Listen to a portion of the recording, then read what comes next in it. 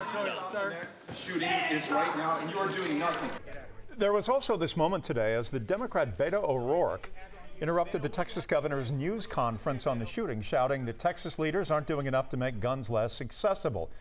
He was eventually let out by police. Mr. O'Rourke is challenging Greg Abbott in Texas's gubernatorial race and has been highly critical of his stance on gun rights. That exchange symbolic of the division in this country over how to pass laws or change them to prevent tragedies like this one. When President Biden addressed the nation last night, he mentioned previous legislation. Take a listen.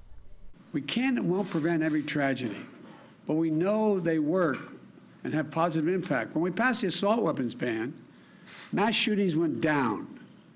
When the law expired, mass shootings tripled. But is this claim accurate?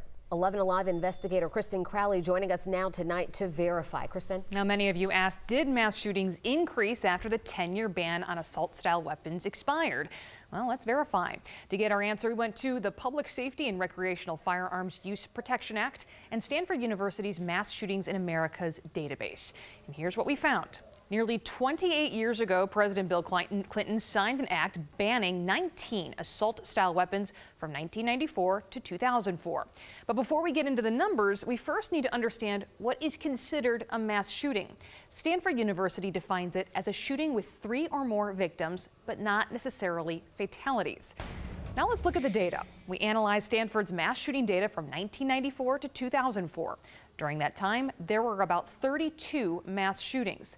We looked at the 10 years after the ban expired, and that totaled 68 mass shootings. That is more than double the number of mass shootings during the ban. So we can verify mass shootings did increase after the ban on assault-style weapons expired.